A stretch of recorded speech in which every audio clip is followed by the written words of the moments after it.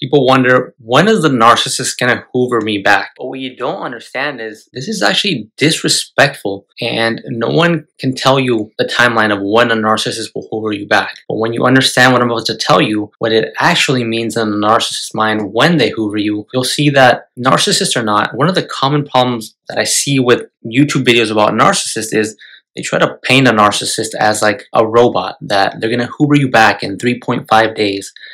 They're still a human being. They have a personality disorder, but they're not a robot, and some narcissists are going to hoover you back. Some aren't going to hoover you back. Some will hoover you back in 3 months. Some will hoover you back in 6. Point being is the narcissist hoovers you back not because they want you back. They're hoovering you back because they're trying to regulate their own emotions through you. One of the crucial things that will help you deal with any narcissist, especially when it comes to hoovering, is knowing that they hoover you from their perspective. And because we all see the world and we interact with the world through our perspective of it, and because we are more normal, we aren't narcissists, even if the narcissist has traumatized us, even if we have become trauma bonded to the narcissist, we are still more sane. Our reality testing is better than a narcissist. We typically do not have a personality disorder, and we are seeing their hoovering through the lens of a healthier perspective. We're seeing it as if a normal person was to, quote unquote, hoover us or text us back after a breakup,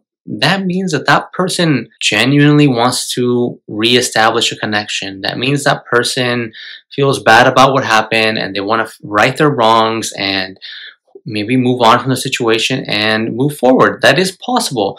That is one of the things that keeps us trapped in any relationship or going back to previous partners, narcissists or not. It's just, the truth is, some people do break up, they grow, even if they're apart, and they come back and they live happily ever after. It does happen. But with a narcissist, that is not the case. They are hoovering you back, and it's a sign of disrespect. It's not because they don't have the capacity for empathy. It's not because they want you back to reconcile and this time they're going to treat you right.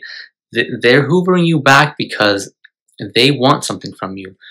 It might be as simple as just doing it to fulfill their ego needs, so they can make reality congruent with their false sense of self line up, so they don't feel guilty about traumatizing you. It might be that they need another favor. They might need something else from you again, as you've quite noticed. And especially if this isn't your first time being hoovered, the narcissist comes back with needs. It's not a regular relationship. And this is one of the crucial things you must notice about these people and these interactions is they're not a normal person. They're not coming back because they want to go out and go to the park and have a picnic. They're coming back because they want something from you, whether it's your body, your money, a place to stay. That is what they want from you. And not every narcissist is that superficial. I understand it. But even more so, like, they just want your time and your energy.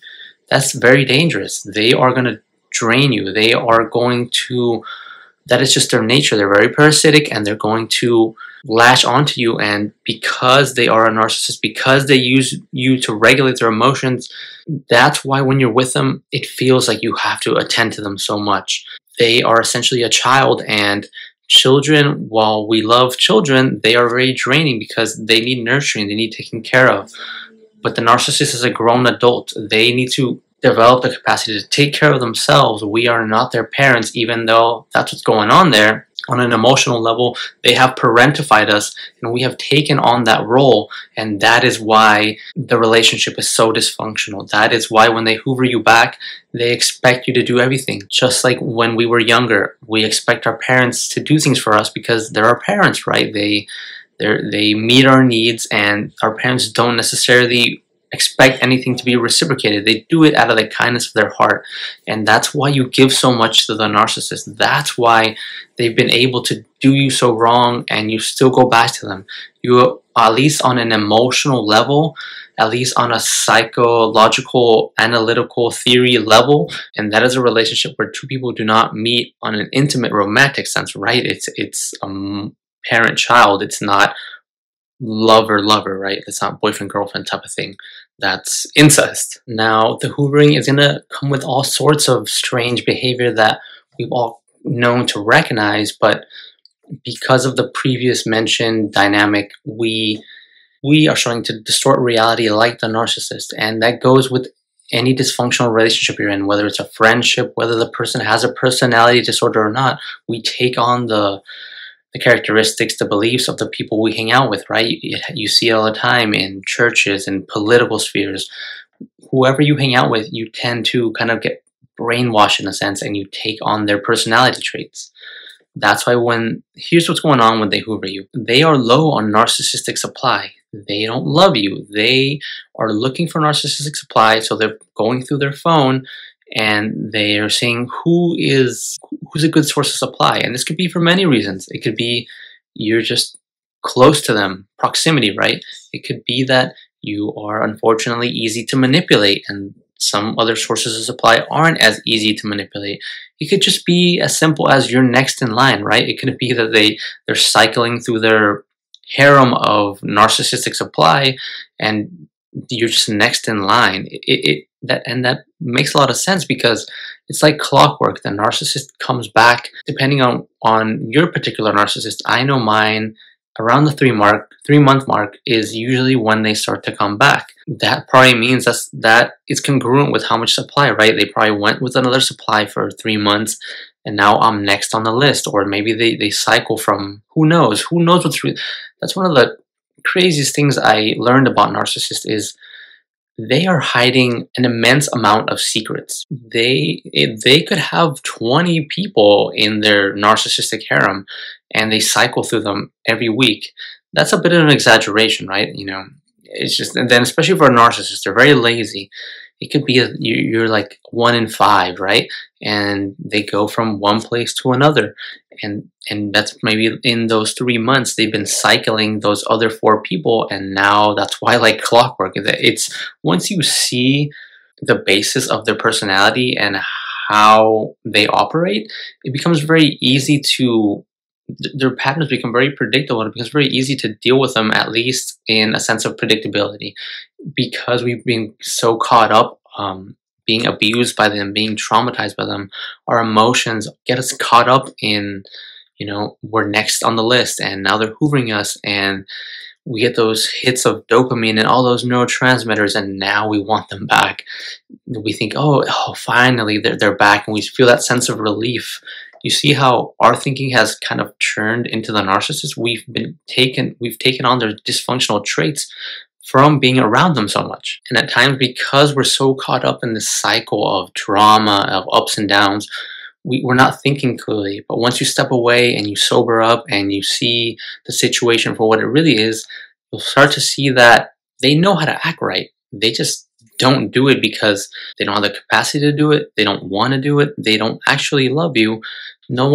Sometimes people who love you abuse you. Anyone who does bad things to you, regardless of if they love you or not, is not someone that is that's not a person you want to be in a relationship with. That's not a healthy relationship. And it just goes to show that the narcissist knows that their actions aren't appropriate. That's why when they discarded you, they said all those bad things to you because they wanted to hurt you. They had that intention. And now they're coming back and they're love bombing you. They're trying to manipulate you back into the relationship. That just goes to show that even though they have a disordered mind, even though they themselves have very little control over their thoughts and emotions, they're still an adult and they're still responsible for their actions. And we have to understand that this Hoover is not something to be flattered about. It is an insult on our intelligence. It is an insult on our time and our peace of mind. By knowing this, we're starting to see why they have this cycle, right? They idealize you, then they devalue you, then they discard you, and then they repeat that cycle over and over again.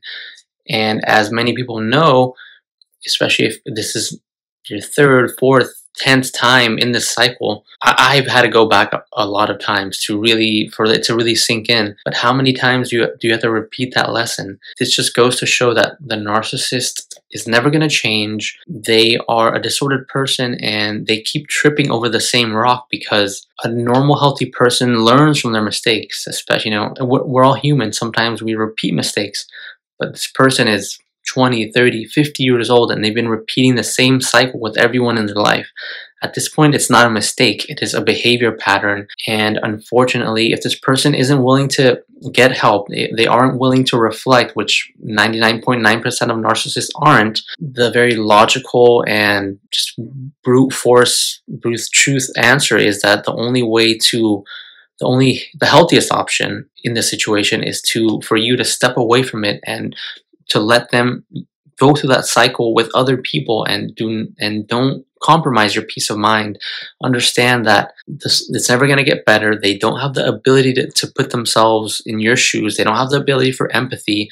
And when you don't have the ability for empathy, you don't have the ability to self-reflect, to look at things from a different perspective. That cycle is always going to repeat with them, because they do not have the capacity they don't have the cognitive flexibility to break out of these behavior patterns.